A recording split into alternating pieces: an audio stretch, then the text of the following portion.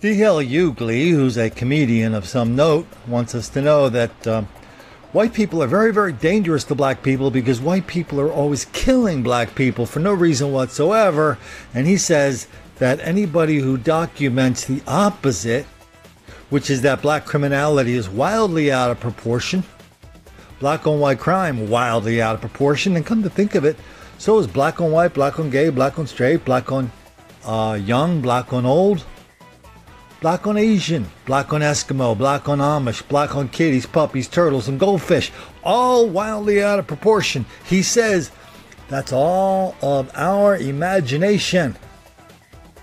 Well, the only way to fight that lie is with the truth. And the best way of presenting the truth, I've discovered on this channel, is by just putting some videos out there. These are 2 videos. Could have been 200. How many have we had on this channel? How many do you need to see? That's how many there are. Let's start out in, I think this is in Cedar Rapids, Iowa. The most dangerous place for black people to live is in white people's imagination. When you look at the fact, honestly, you can have just shot up 17 people, and the police will arrest you. They know you have a gun, but they'll shoot the kid they thought had one. They'll shoot him in the back. And here's the thing, it's just, we live in an America right now where we've evolved. We believe that a man can be a woman trapped in a woman's body, a woman can be a man trapped, but we inherently believe that black people are criminal. We can accept that you are a man trapped in a woman's body, but we don't, for some reason, we can't buy the notion that all black people aren't inherently criminal. And that's, it really, and then we don't, like for every time something happens, they'll say, these dualities can't exist. You can't tell us we live in a country where you're innocent until proven guilty, but then okay you being murdered because he said you were guilty, the cop said you were guilty. They didn't try you. Before they tried you. Right. And the truth of the matter, America's never, there have been 200 race riots in America, primarily because black people or people of color have been killed by the police with nobody being brought to account. That was before there was black on black crime. So what was it then? We've been murdered for reading, for looking somebody in the eye, for whistling at somebody. The murder of black people at the hands of people of authority has always happened. And police are doing what they've always done, which is the police for us have never been about protecting and serving. It's keeping you in your community where you belong and keeping you out of places you don't. That's just how it's. You know, there are some good officers out there, a lot. Nobody needs to say that, because we already know it. We know that. But let me make this distinction. The same officers that patrol communities of wealth aren't the same ones that control communities of color. They're not the same officers. That is true. That is true.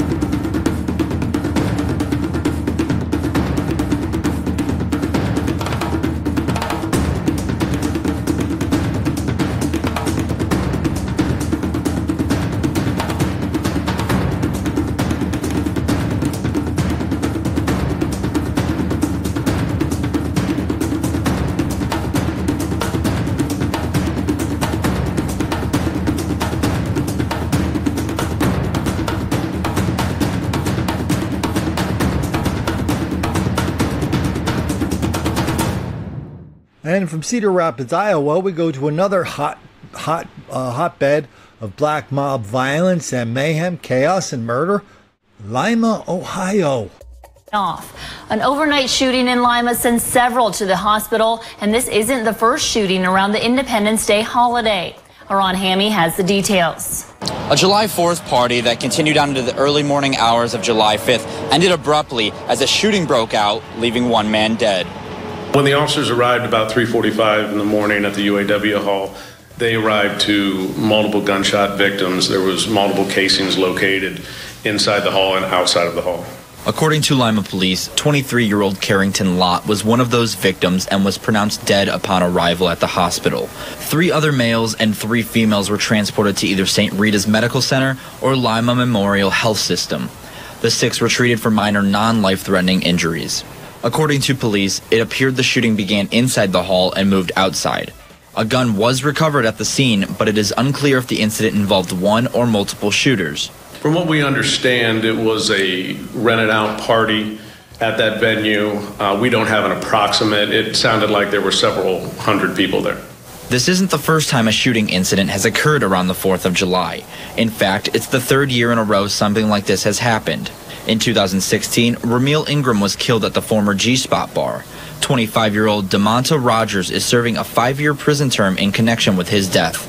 In 2017, Devon Gotze was murdered at the same bar, then known as the gas station bar. But all of this is just our imagination running away with us. Just our imagination running away with us. Because when white people go around imagining that black criminality is wildly out of proportion, as we see in reality every day on videos, 911 calls, victims, witnesses, trials, police reports, over and over and over. Because when we notice that, black kids like D.L. Hughley and others get very angry.